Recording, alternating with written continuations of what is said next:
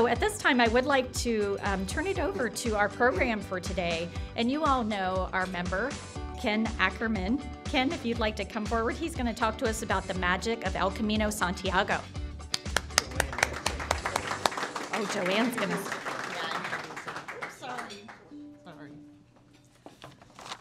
Ken Ackerman is president of the Ackerman Company, which is a management advisory service in the field of logistics and warehousing.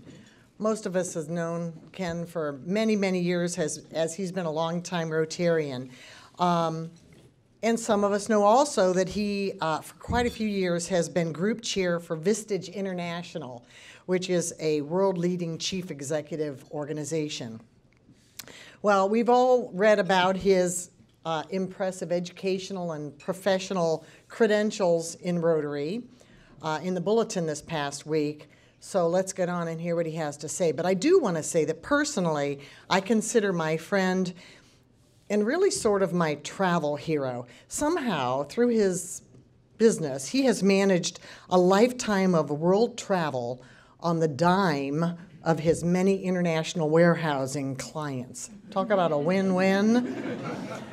But today we're going to hear from Ken on a travel subject that has nothing to do with logistics, warehousing, or chief executives.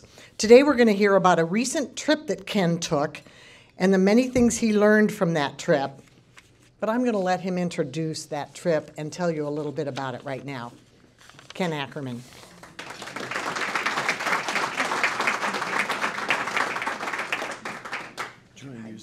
Yep. I have altitude sickness.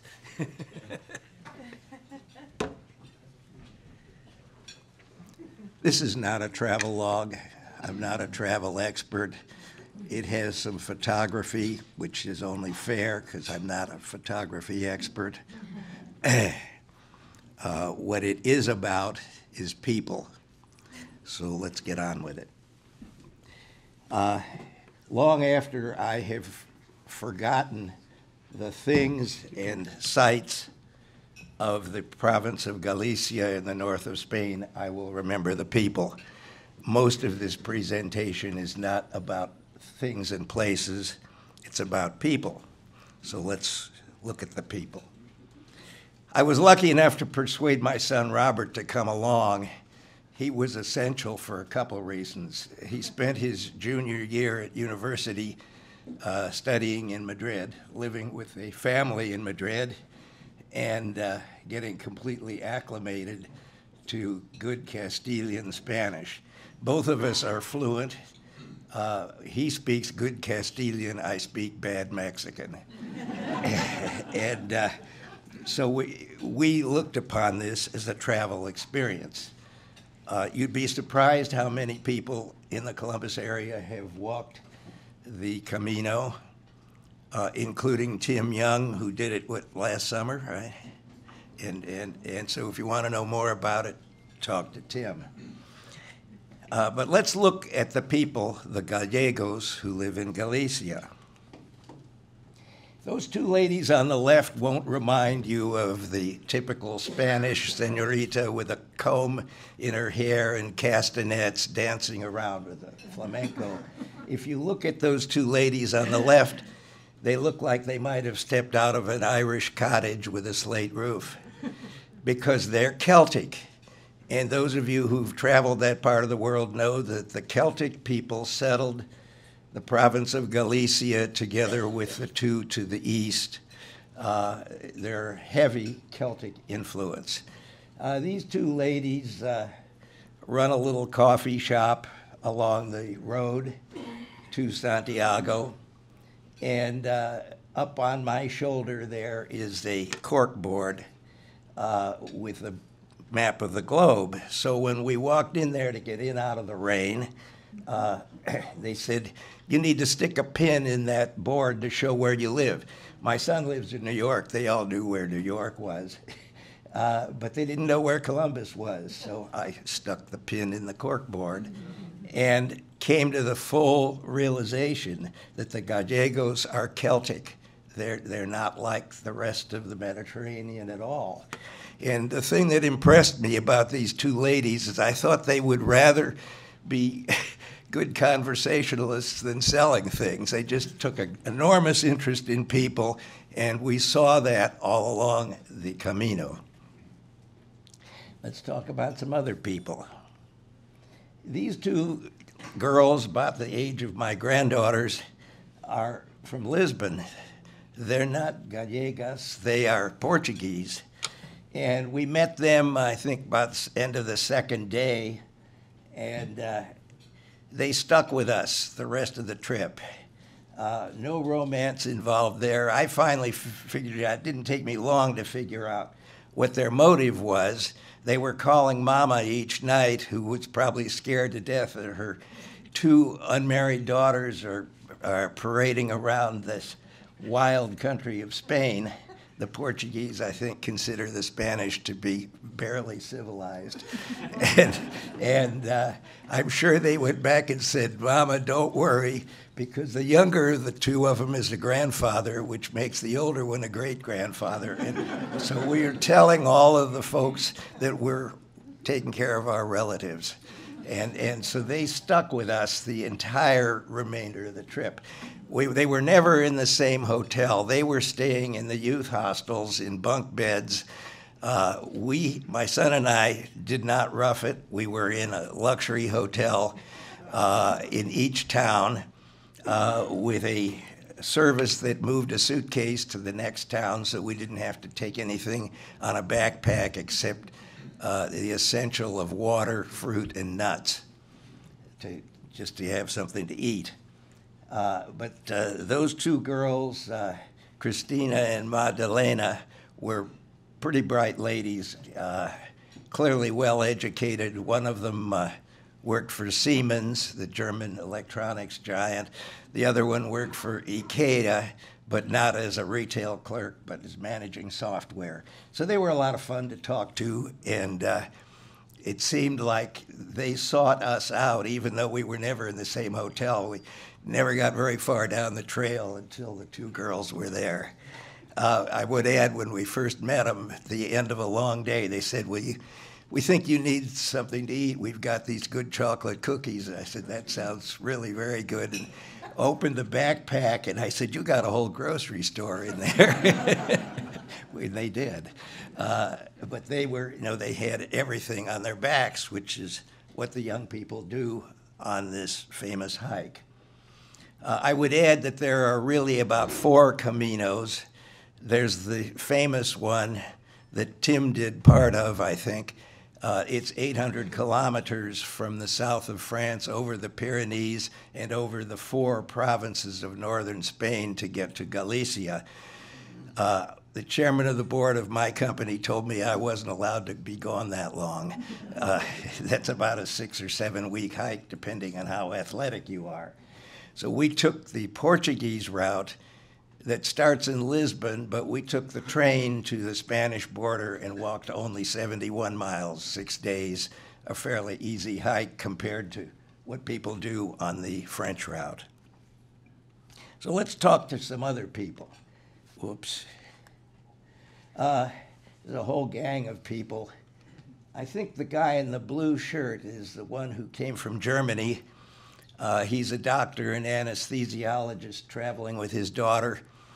There was a Dutch guy traveling with his daughter. Those folks from Northern Europe didn't know any Spanish, so they were glad to have us to talk to so they could talk English.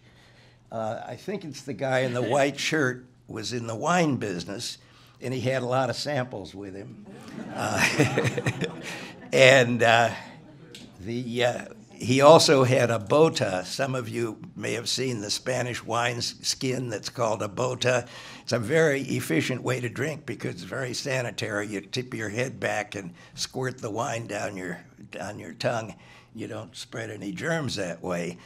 I decided that wine and hiking didn't go together, so I didn't have very much of his wine. And of course, over to the right are the 2 Portuguese girls. And I'm not sure I can identify all the rest of them. My son in the middle, hogging the camera. But see, these are just some of the folks we met, and you just keep meeting the same people because they're all staying usually in the same town. and you sort of catch up. I'm a slow walker. We started early, and the fast walkers slept late and caught up with us. We had some wonderful advice about this, and that was to not have hotel breakfasts and not get on the road too late, to be on the road first light, and to have in a backpack nuts and fruit and, of course, plenty of water. And it's amazing how nourishing nuts and fruit are. They provide everything you need to keep going. And then if you want something to eat halfway along the route, you stop for coffee and pastry, something like that, which is where those two Celtic ladies were. They were doing coffee and pastry. So it was you sort of tend to meet people along the route, which is what makes it fun. This is Nuria. Nuria comes from Valencia, straight across the Spanish peninsula, the opposite end of the peninsula. Valencia is where paella comes from. And Nuria is a lady, I would say, in her late 50s or early 60s. She's lonesome. She's a talker. About the time she gave me a blow-by-blow description of her brother-in-law's funeral, I decided I'd heard enough and that evening I told my son, I said, I think Nuria is kind of a pain in the tail. And he said, well, I love her Spanish. I said, well, she's from Valencia. I don't know why you'd be surprised at the fact that she speaks good Spanish. So I said, I'll make a deal with you, Robert. You walk with her. But Nuria was a delightful, lonesome lady. And like the two girls from Lisbon, Nuria was with us from the time we met her till the end of the trip. And she was a very kind and interesting person, even though she was, to me, a pain in the tail. This is one of the more interesting people. This is Professor Freire, and the professor is the head of a K through 6 or maybe pre-K through 6 school that's right along the trail. And Professor Freire had an agenda. He would corral people and say, I want to talk to you. He'd spent time in Chicago. He'd been in Ohio as far as Dayton to see the Air Force Museum. But he had an agenda. He said, I want to give you a little scallop shell, which is the emblem of the pilgrimage. And I want to give you a piece of paper with some instructions, and I need your help. There's the piece of paper with his name in the middle. And if you look at the writing on the side, on the right side, when you return to your country, please send us a picture to know where our pilgrim shell is now.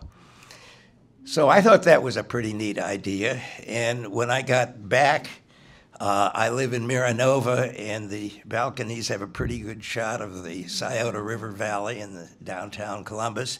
Got one of my neighbors to take my picture there, and I sent it back to Professor Freire with a couple of paragraphs about why Columbus was important.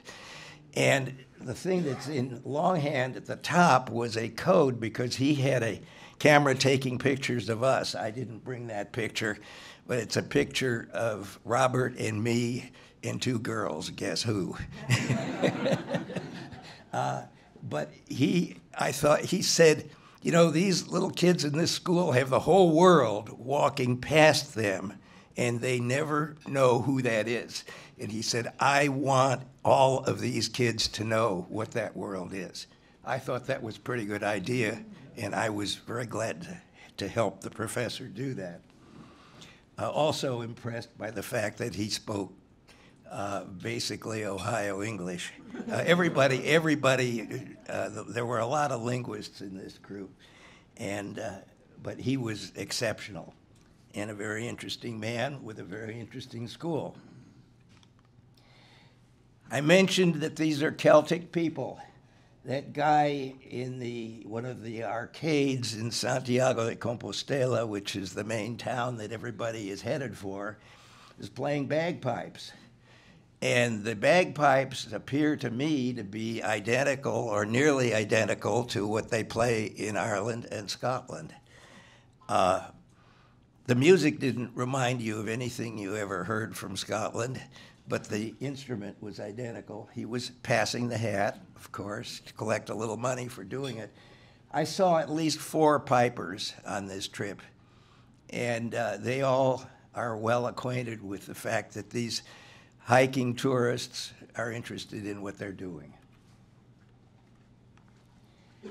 The last group of people I want you to meet on the left are a group that's called a tuna, like tuna fish. The history of the tuna, which is sort of a college musical group, goes back to the 13th century. Started in southern Spain, spread all over Spain. And Wikipedia says that a tuna is as much a fraternity as it is a musical group.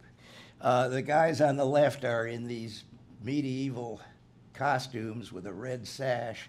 I guess each tuna has a special costume. And these guys were having one heck of a lot of fun. They were in one of the arcades of Santiago under a canopy. And then the picture that's just glued onto the right there is the audience, who were having at least as much fun as the musicians. It seemed like almost all those people in that room knew the words to all the songs. I was impressed by the fact that they played 2 Mexican songs, 2 ranch songs. Those were the only ones that I knew the words to.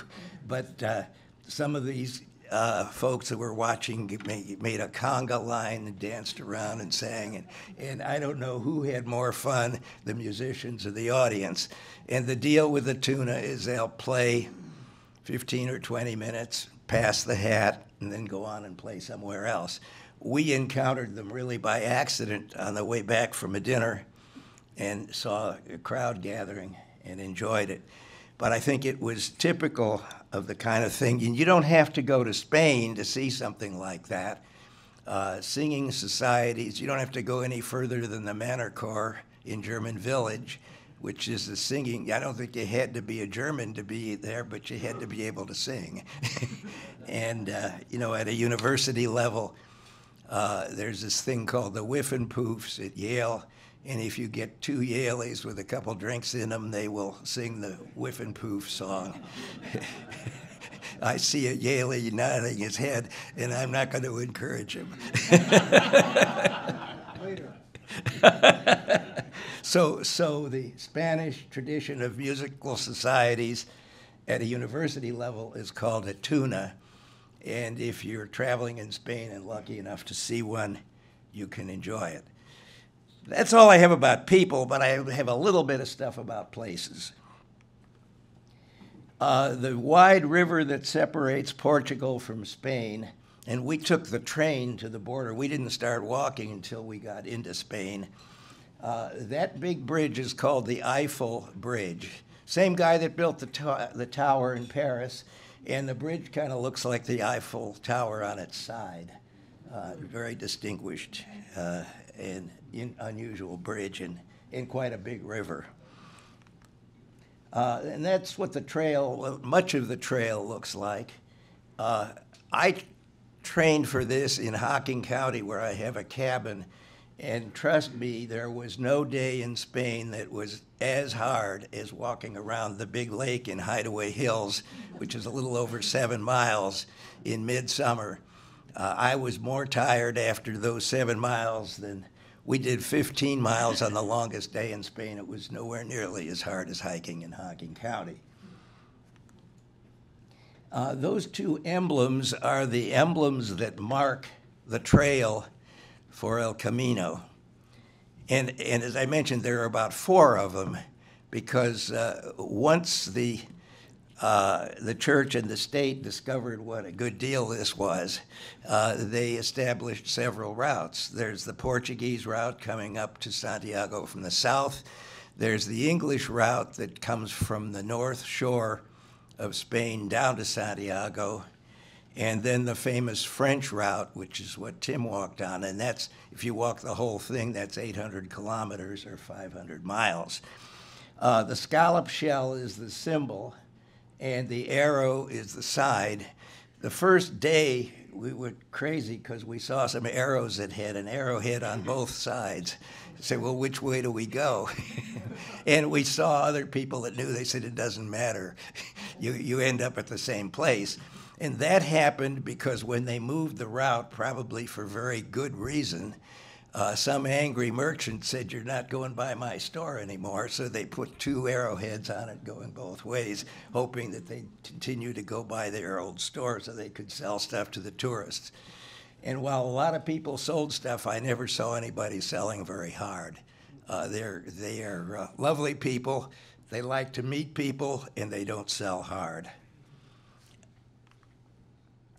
The last of the places that I want to show you is the stone in front of the cathedral that marks the end of the trail. And everybody has to put their feet on the stone to show that they did that. Now, there's a very interesting deal here on this collaboration between church and state.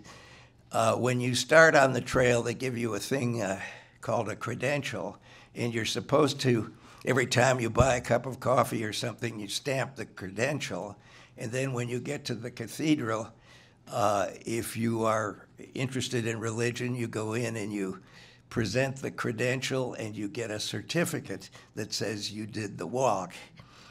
My son and I, as born-again heathens, did not keep the credential and did not go in the church because there was a big, long line. I'd been in the church before I knew what the cathedral looked like. It's a beautiful building, but I did not feel like standing in line, and I didn't think I needed the certificate to prove that I made the walk. It just did not interest me.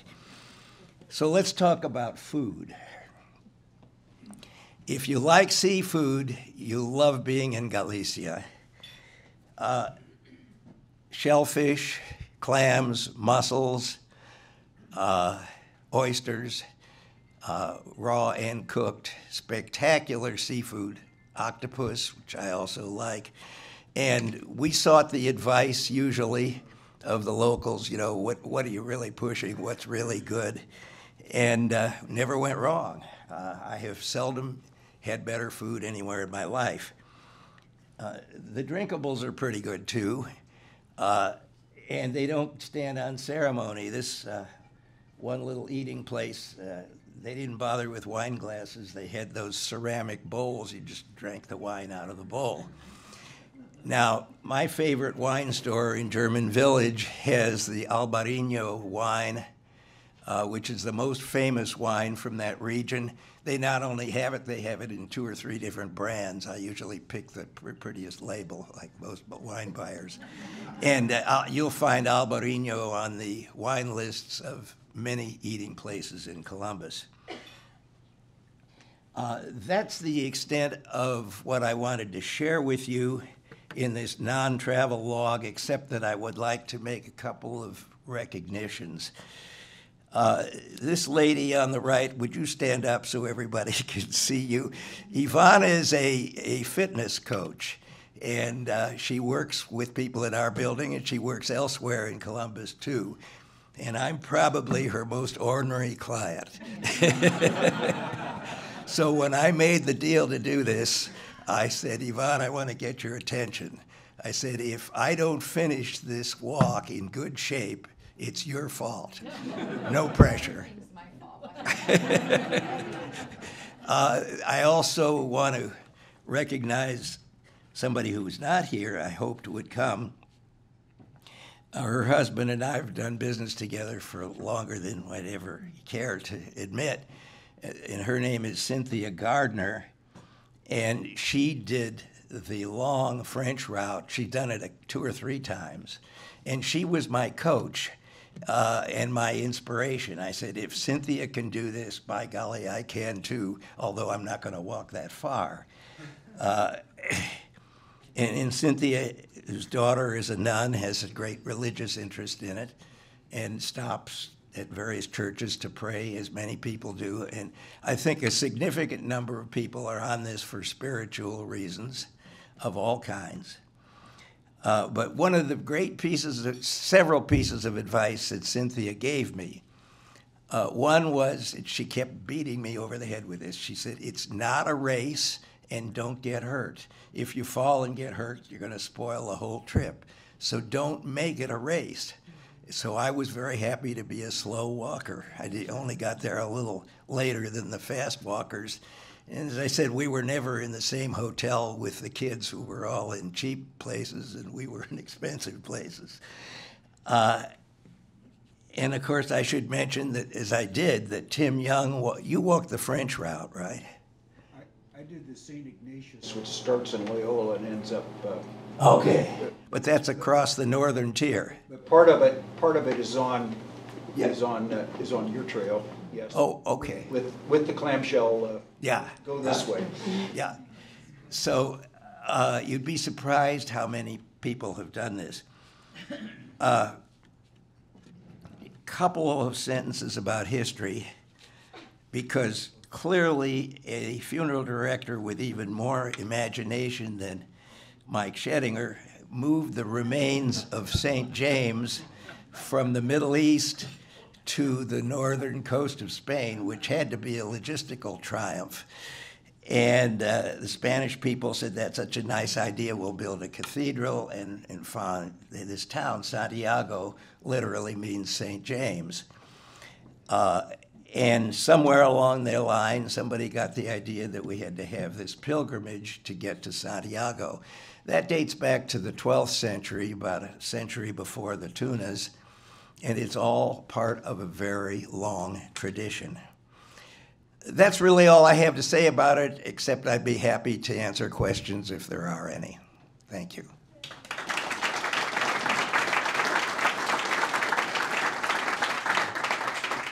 Mike? Well, thank you for the plug for the funeral industry. First of all, tell everyone how old you are. Well, that's a military secret, but I celebrated a 90th birthday last February.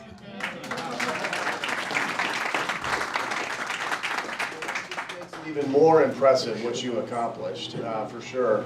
Can you real quickly talk, there's multiple trails and trips. How many are there? Because the one that we looked at was in Portugal, yeah. And I heard you say France and Spain. How many different choices are there? The original traditional route, Mike, started in the south of France, went over the Pyrenees down to Pamplona, and then across through the Basque Land. Cantabria is the next, and then Asturias, and it's 800 kilometers. And that is the one that's most publicized. There's a movie called The Way, and that's all about the French route. And that's the one that's most celebrated. I wasn't, as I said, I wasn't about to spend the kind of time it would take to walk. I think I could do it, but I don't want to spend the time. So I walked, then the Portuguese route technically starts in Lisbon, but we said we're just going to do the 71 miles from the Spanish border up to Santiago. The English route starts at the north coast and goes straight south to Santiago. Yeah. Tell people how you get to this club from Marinova usually. Oh, well, I walk in nice weather, but only if it's nice. I didn't feel like walking today. Yes, Millie? What kind of weather did you have? Glorious. First week of October. My friend Cynthia had done it in midsummer when it can be brutal. And Cynthia had said one of her very important pieces of advice was, you get on that trail at the very first light. Don't fool around with hotel breakfasts because they're slow and they're too big. Eat just a little bit of stuff or have it in your backpack. Don't eat anything like a breakfast until mid-morning. Now, one of the things that happens is Spain, the whole country of Spain is on European time, even though Santiago is west of Dublin and should be on British time. Portugal's on British time, but Spain's on. So it didn't get light in October until almost 8 o'clock. So we couldn't get out early unless we wanted to walk in the dark, which we didn't want to do. Yes? Yes, I just wanted to tell you how much I enjoyed this, and I know everybody did as well. I had the good fortune to be in Porto, one of the areas that you alluded to and Scott mentioned in the article. And I went up and saw the pilgrimage up by Fatima. But I had no idea that this existed until I heard that you were going to talk, and Scott sent that nice intro.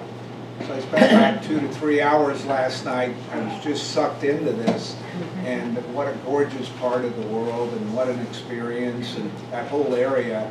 You spent so much time on people, which was fascinating, but the countryside and the coastline is extraordinary. And well, Fatima is very special and somewhat distinct from the Camino, but very much part of Portuguese sightseeing.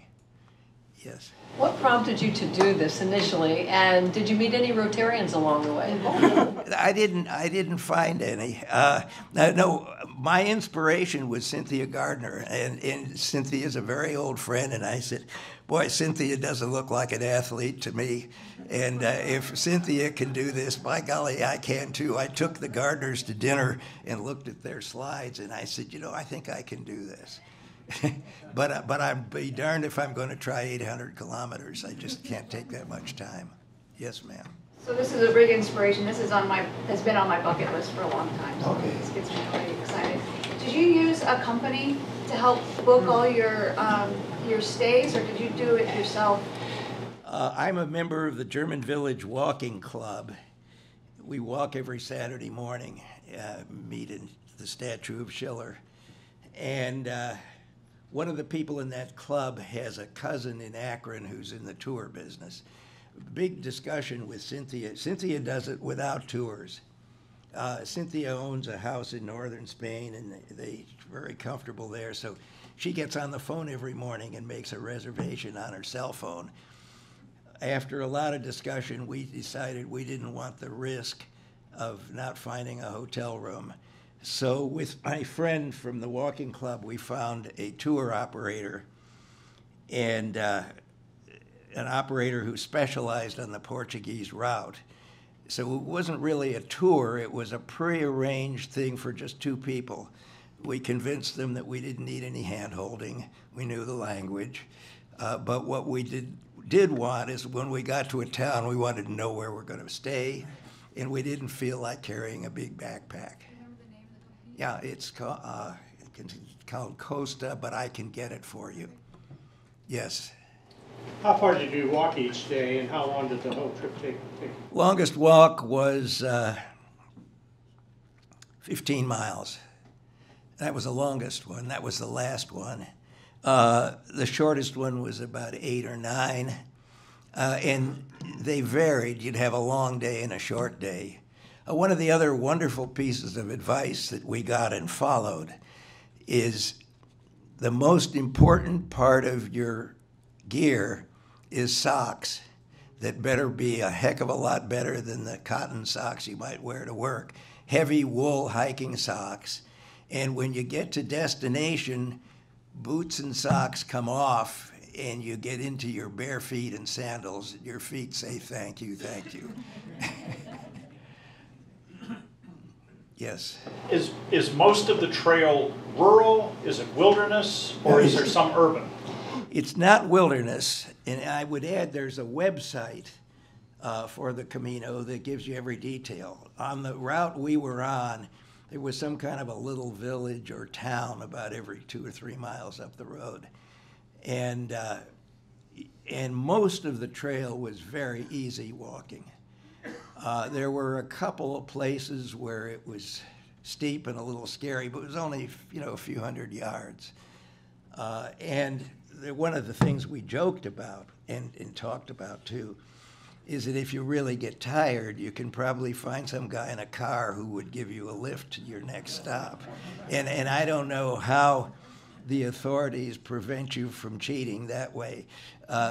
My son admitted at the end that he was all prepared to call for a car, and I said, well, maybe for you, not for me.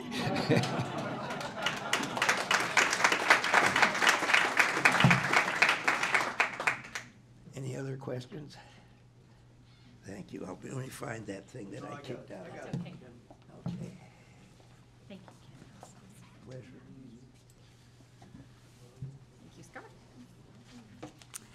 Thank you, Ken. That was amazing. Thank you. Let's go ahead and give Ken another round of applause.